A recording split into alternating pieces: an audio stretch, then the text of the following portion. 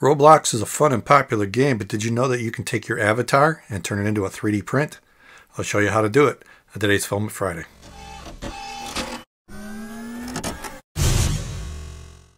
Filament Friday is brought to you every week by the generous donations of these Patreon supporters.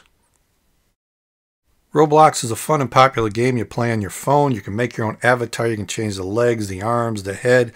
This is what I came up with. I made Pizza Man with hair and shoes, and I had a lot of fun. And then you can go into these virtual worlds and run around on a beach, jump on rocks. There's all kinds of things you can do. But what if you want to turn that avatar into a 3D print? You can do it with Roblox Studio. This is software for your Mac or PC for creating these worlds that you can run around in.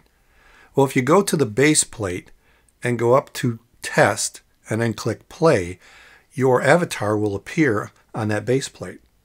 And then if you go up to the menu on the side where it says Workspace, go down to the name of your avatar. Mine's called L Products, dumb name. But if you right click, you can export selection. And what this does is export a .obj. You just tell it where you want to put it. I'm going to put it into downloads on my computer and just give it a name, Roblox Avatar 3D. And then it'll be in your computer as a .obj that you can bring into a slicer. I'm going to use Cura 4.8. It will accept .obj files.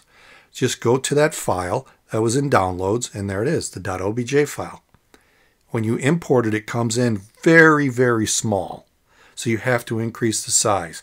So I'll zoom in here and select it. Then I'll go over to the resize tool. I'm going to set it to 1,000%. 1,000% bigger than what it is. And it should do that in X, Y, and Z. And there it is, much bigger. So now I need to rotate it. I'll click on it, select the rotation tool, and then select face to align to the build plate.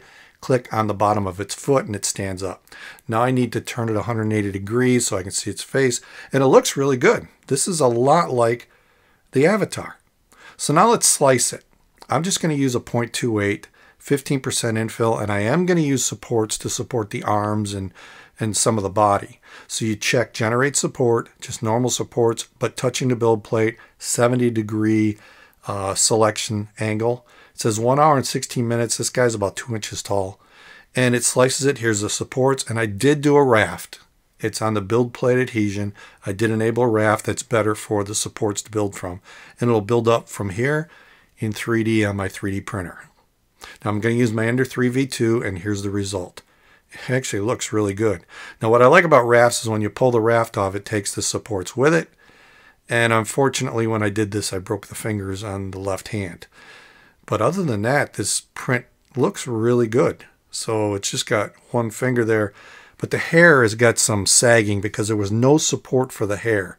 So I wanted to see if maybe I could do this a little better. Maybe use tree supports, which should wrap around this guy and support the hair. But other than that, this print looks pretty good. And this is 0.28 layer height. That should be a lot rougher. So now I'm going to go to the supports and select tree. And the settings change a little bit, but I'm going to go with the defaults. And here's tree support. You can see how it wraps around the body and also goes all the way up to the hair and supports the hair. So it's going to build all the way around it, almost like a snake wrapping around the 3D print. I don't like the way it's supporting the hands, and I was right because the hands just did not come out. This blob on the left or on the right is the left hand. So I stopped the print. I says, that's not working. So let's try something else. And then I had an idea. What if I turn this guy upside down? So I went to the rotation tool. I turned him 180 degrees. Now I got to flatten his head a little bit, but a lot of these avatars have no hair. So this isn't a big deal on some avatars. But I'm going to flatten the head just a little bit. You can see here where it's sticking. The light gray is where it's not going to print. In fact, I went too far. Let me lift it up a little bit. So I'm going to have a little bit of a flat head on mine, but I really shouldn't need any supports other than possibly the shoulders. So I'm going to shut off support. Again, use a raft, and it'll build from the head up, just like this. So it'll build up from the raft, through the head, into the shoulders, into the hands, and then finally the feet. Now this one looks the best so far because the hair is good, but the shoulders, got a lot of stuff on the shoulders. So a lot of sagging. So that's where it's bad. And I do have a flat spot on the head, but I don't really notice it as much. But the hands and the arms and all that look great. So other than these shoulders, I think this is a good way to go. So now let's try something else. Let's try supports, but for the shoulders. So now I'm going to enable supports, and I'm just going to use standard supports from touching the build plate, just like I did on the first one. Now you notice it actually supports the feet. I did get a little sagging on the feet, which I didn't notice until I saw this. So let's print this. It's an hour and 13 minutes, shouldn't take a whole lot longer than any of the other prints, and this may be the best one, hopefully. Here's a time lapse of it printing, and it actually printed really good. But now I need to break these off. And because it's away from the fingers, this should be an easy breakaway. So I'll just pull the raft off, and it takes the supports with it, which I love this. And then the last little support just falls out of place. And this thing came out really good. This is the best one yet, except for the flat head. But the shoulders look good, the hair looks good, the hands look good. This is actually the best one yet.